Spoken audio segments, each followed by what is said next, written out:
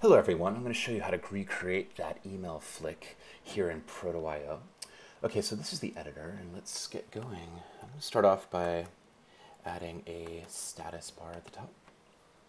I'm going to customize it with a different color. I'm going to use this hex value here, move it to my saved colors, and next I want to add a nav bar. I choose that one and just drag it into place, and now customize it. On the left, I just want an icon, and I want it to be that particular blue. And on the right, I don't want anything for now. And on the title, I want it to be a Google Web font, and I'm going to choose Open Sans. I'm going to add all the different styles here to the project, and I'm going to choose the thinnest weight, 300. Okay, and now I need to bring in my own assets, and I'm going to add a few containers to do that.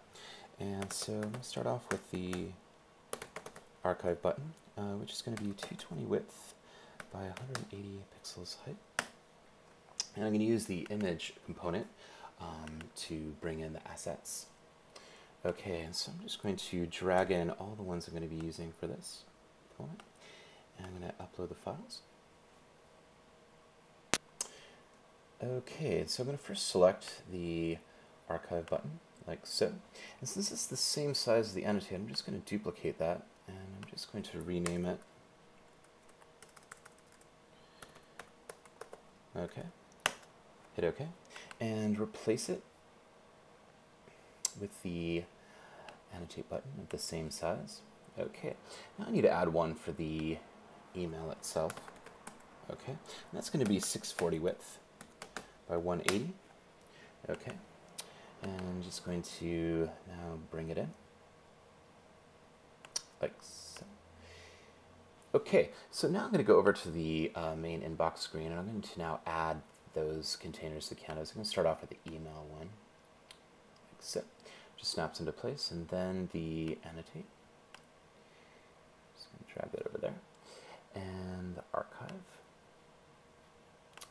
like so. And then I'm going to change the stacking order so the email is on top, like so. Okay, so now I need this to be able to drag. So I'm going to hit the drag feature, and I just want it to drag horizontally in the entire item, and I want it to contain it just to the bound of 200, which is the amount remaining after the two buttons of 220 each. Okay, and hit save and preview and see what we got. Okay, and okay, just going to drag it over, and there we go. Now I want to have the email and the buttons fade out when I tap archive. So I'm going to go over to archive and going to add interactions. And so I'm going to add a tap interaction, and I want it to animate by first fading out. And so I'm going to choose the fade. I'm going to fade it to 0, but about 200 milliseconds. And then once it's faded, I want it to move off the screen for the other emails that would come up after as this prototype is fleshed out. So I'm going to add a callback. I'm going to animate again the same item. This time I want it to move off the screen to -640, and the Y to be the same. It doesn't need any animation, as it's going to be invisible when it does that. Hit save. Now I need to add another interaction to make the annotate and archive buttons fade. I'm going to first start by fading out the archive, the annotate button. And so I'm going to animate the annotate button and fade it to 0. Have it be 200 milliseconds. And after it's done, I want to have a callback where it then animates the archive button to fade to 0, also 200. And that's it. So I'm going to save the project, and refresh.